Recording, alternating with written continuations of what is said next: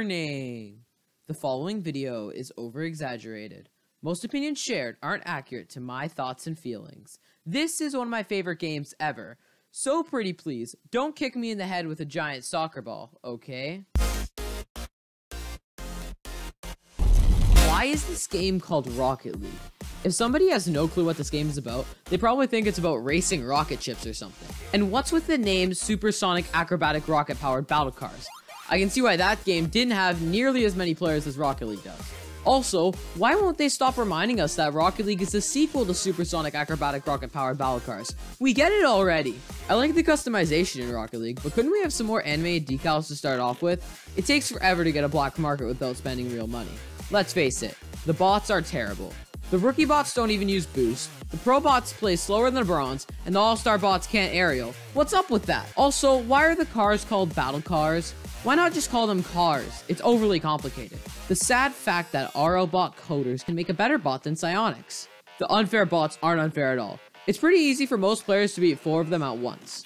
Why don't you get score from offline matches anymore? I get they want to stop level farming, but can't there be a dedicated score system for offline matches? All of the mutators suck. Well, except for the curveball mutator. Once you get good at Rocket League, you won't use them very often. The servers are still pretty bad. I know they've been trying to fix them, but there's still lots of work left to be done. The community is so toxic. A good quarter of the time you miss a save, you're getting a what a save from your teammate. And since PC players can type faster, it's worse on there. The rank system is kind of broken. If you don't get competitive for a while and get better in casual, get prepared for a long and hard grind back to a good rank.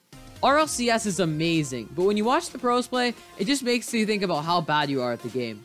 The addition of Rocket ID was one of the best additions this game ever added, but you can't trade cross-platform sadly. There are way too many pricing guides that are terrible and make trading a real pain. There are way too many copies of this game. Seriously, it's getting out of hand. Psionics deserves a lot more respect than they have.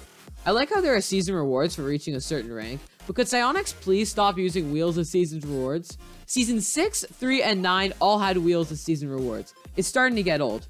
Face it, no matter how hard we try, we will never be better than Squishy Muffins. Rumble is 90% luck. I'm sure if I played a low-ranked Rumble player in a 1v1, they could probably beat me. Why can I only play Rumble free play on Starbase Arc? Why can't I pick whatever map I want? The tournaments mode is kind of broken.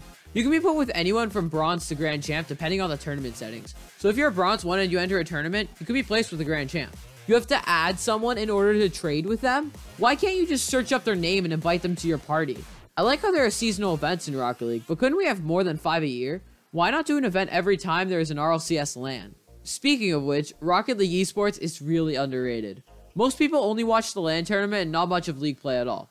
Oh, I know why. Psionics offers rewards to whoever watches it. That explains why the streams get around 80,000 people. I still don't understand why it is possible to run this game at 200p. Nobody will use that unless you're playing on an Intel Celeron with no dedicated graphics. Why isn't Curveballs its own custom game mode? The community seems to love it, so why can't we play Curveballs in extra modes? Pros only use the Octane, Batmobile, and Dominus. I never understood why. Nothing to somethings take way too long. I really hate when people get crate luck. I had to grind real hard to get my items, and the fact that someone can match my weeks of work by opening a couple crates triggers me. People left Rocket League because it can be very repetitive. You're just trying to hit a soccer ball into the net, you know, nothing special. On top of that, it's incredibly easy to lag and get salty teammates, which makes you start losing at a rank you truly belong in. This makes you triggered, and you end up quitting Rocket League because you can't stop being triggered playing this stupid game. I'm sorry, that went a little far. This is actually a Nathaniel Bandy fan video, so his channel link's down in the description for you guys to check out. I mean, absolutely nothing I said in this video. Like I said, this is one of my favorite games of all time.